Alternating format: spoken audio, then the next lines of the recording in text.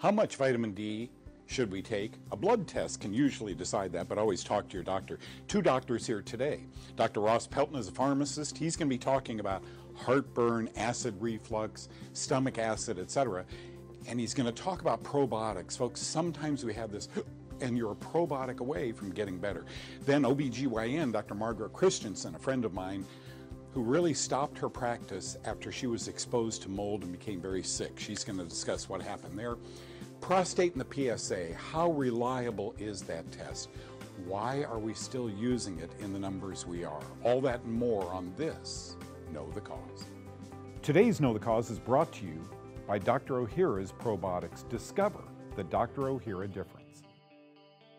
For the past 45 years, I have dedicated my life and my whole career to finding the root cause of disease. And I now know with certainty that we must play a role in our own health care. I'm a self-care advocate, and you know what?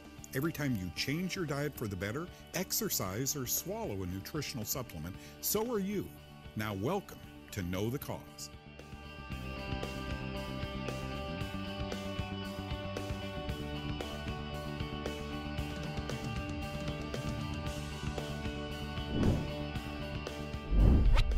My career has been such a blessing. Along the lines, I met Dr. A.V. Costantini, who wrote the book Prostate Cancer, Hope at Last. The whole book is on fungus. And I met the doctor who discovered the PSA, the great prostate hoax he wrote, how big medicine hijacked the PSA test and caused a public health disaster. Agree 150%. That's why I interviewed him on my show. And I'll quote these books. Prostatitis, okay, I don't have a urologist. I've never been to a prostate doctor, and I'm an old guy. Prostate, it sounds sore. Prostatitis, ouch, I put. According to the Mayo Clinic, swelling of the prostate can cause these things: pain and burning while urinating, difficulty urinating, dribbling, hesitant urination, frequent urination, you're up at night, urgent need to urinate, cloudy urine, blood in the urine, a pain in the abdomen, groin, or lower back, pain in the area between the scrotum and rectum, pain or discomfort in the penis or testes, painful ejaculation, and flu signs and symptoms of bacterial prostatitis. Wow. I would hate to have this problem. So, prostate problems, how does a man know, right? Generally, a man with symptoms, any of those, will visit a urologist who will take a history and do a digital rectal exam and a PSA. According to the website Urology Web, despite a standard FDA approval resting primarily on whether a device is safe and effective, the highly ineffective PSA and its 97% false positive rate was given FDA approval in 1994. I'm falling out of my chair. What have we learned? The mammogram is 58% effective. This is almost 20% effective. And all men are lining up and doctors are happy to do this test. Folks, really we need to think about this. How do I keep my prostate? How do I keep the breast tissue? How do I stay healthy? You've been watching Know the Cause for quite a while. How does a man know? This means that over 3 of 4 men who had a PSA test got the wrong results. The test results were positive when they should have been negative. Couple this with the false negative rate of the PSA test, and the test is highly unreliable. Unbelievable. Reliable PSA test. WebMD says this back a few years ago: the PSA blood test is commonly used to check for signs of prostate cancer or other prostate problems. When a PSA level comes back high, the next step is often a biopsy. But a new study, I love this, suggests another course of action, another PSA test done more than a month down the line. That's because the PSA level can fluctuate up and down, so a man with a high PSA level may not actually have any prostate problems at all. Thank you.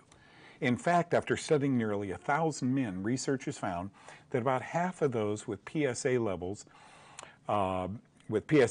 were initially high had a normal result in a subsequent test. Thank you. Why? Why did this take 50 years to learn? Who's working in our best interest? How big medicine hijacked the PSA test and caused a public health disaster. Okay, let's keep going. Doctors are always looking for bacterial prostate infections, but rarely for fungus. And yet principles and practice of clinical mycology said 25 years ago, yeast species are the most common fungi that infect the urinary tract and hence the commonest cause of fungal prostatitis. Guys, yeast. Are we passing this back and forth?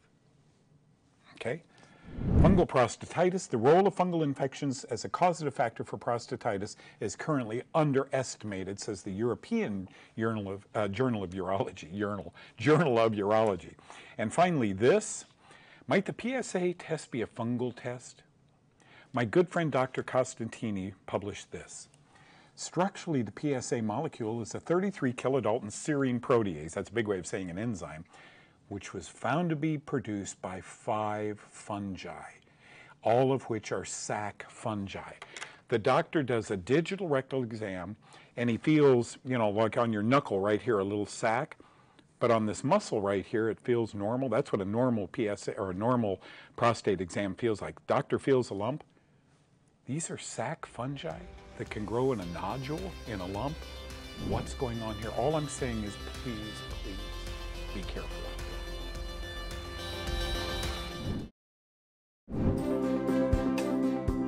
Okay, welcome back, friends. Thank you for joining us right now. I say us because my good buddy Dr. Ross Pelton is here. Dr. Pelton is a pharmacist. He has a PhD degree. He's a certified clinical nutritionist.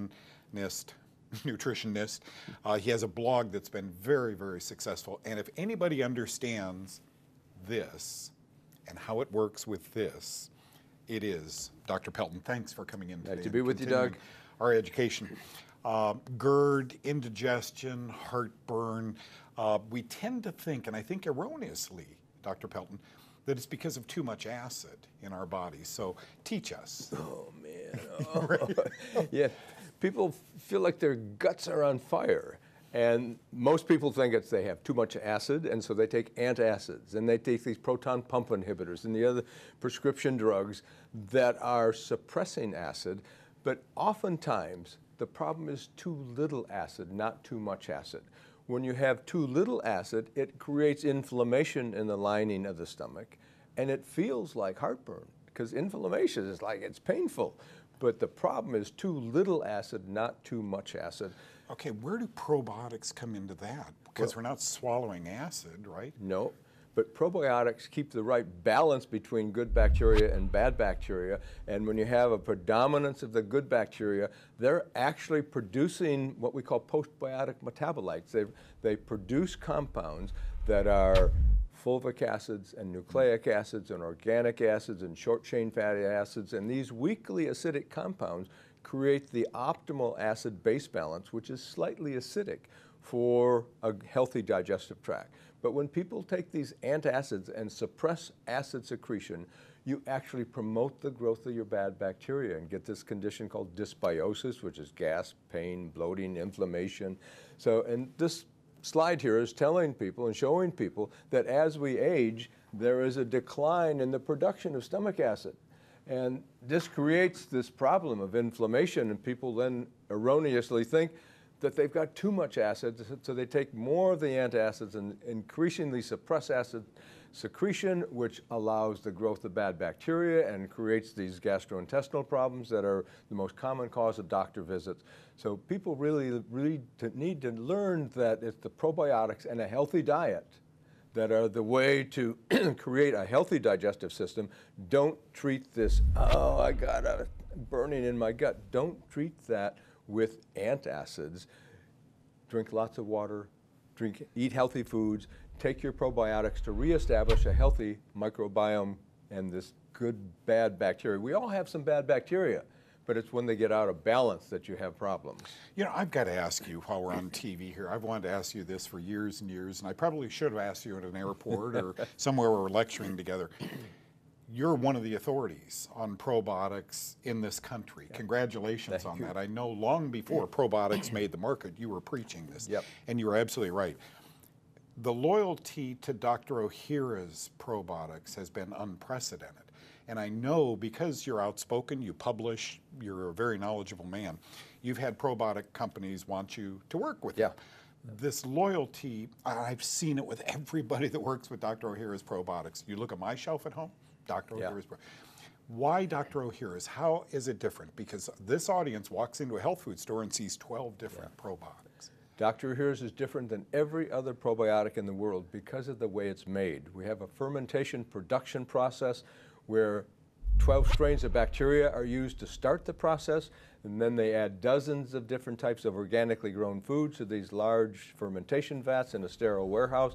The bacteria get to digest the food and start creating these postbiotic metabolites for a period of 3 years. So when we encapsulate Dr. O'Hara's, you don't just have probiotics. You got probiotics, some of the prebiotic foods, but most importantly, master delivery system for postbiotic metabolites. And these are the compounds that have anti-inflammatory activity, they kill the bad bacteria, they reestablish your acid-base balance. It's the postbiotic metabolites that really control your gut health and the health of your whole body.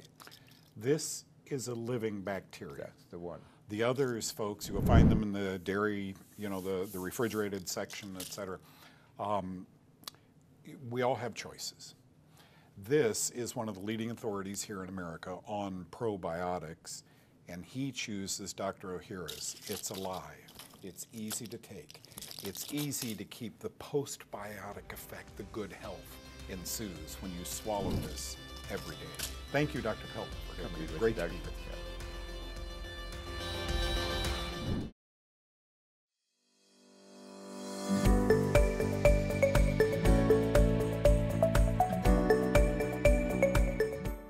Okay, Vicki asks a Facebook question. By the way, that set right back there is where I do Facebook a couple times a week. I do an hour, hour and a half, and answer your questions. Vicki asks, hello, what prescribed antifungals can I take? Again, a choice between you and your doctor, right? Antifungals, after taken for a short period of time, assist a physician in knowing if your health problems, be they breathing, brain, skin, etc., are linked to fungus. Starve it with the Kaufman 1 diet. Ask your doctor for diflucan, which is a bloodstream antifungal, and nystatin, which is a tummy antifungal, for a few weeks or a month. With the diet and with the antifungals, you're going to know. There are many new antifungals coming out, but remember, there are that many antibiotics that doctors learn about in medical training, and that many antifungals, leaving doctors to believe everything's bacteria, almost nothing's fungus. Share your thoughts openly with your doctor and try antifungals if he or she will let you.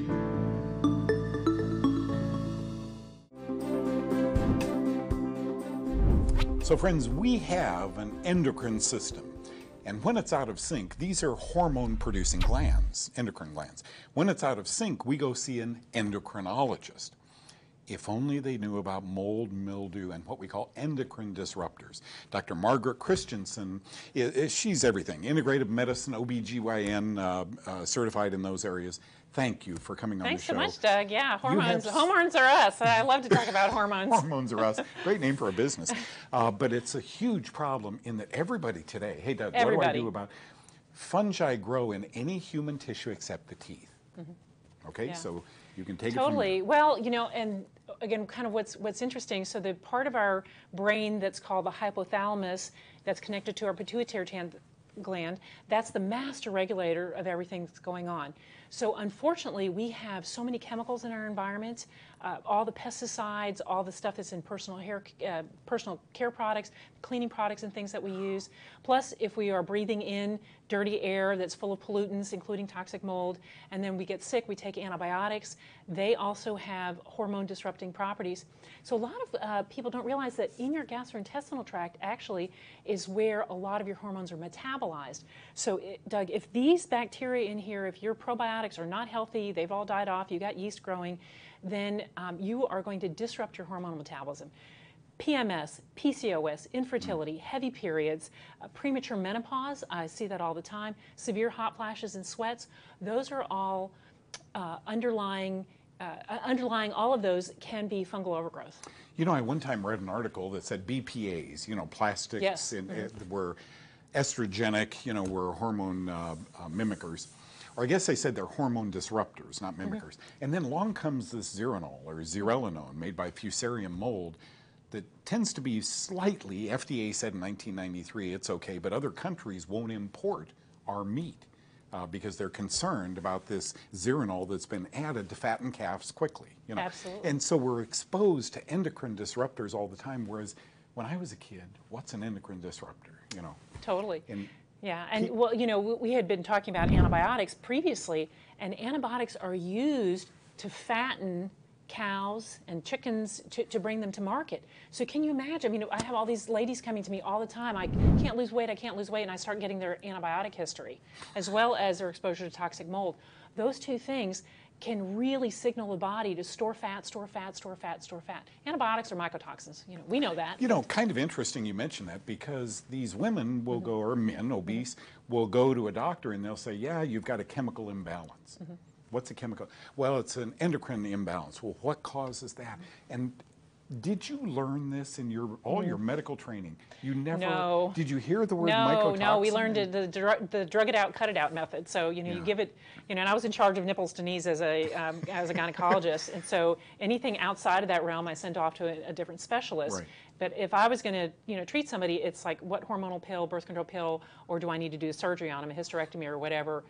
And I can just tell you, I mean, I've been doing this now for 20 years almost, doing it from an integrative standpoint, how much better it works. When you clean somebody's diet up, when you get rid of all the toxins in your food supply and all the pesticides, get rid of all those damn plugins in your house. Oh my God, they're horrible for you, and they're full of endocrine disruptors. All the chemicals you wash your clothes with, everything, try natural, you know, organic foods and natural cleaning stuff and natural makeup.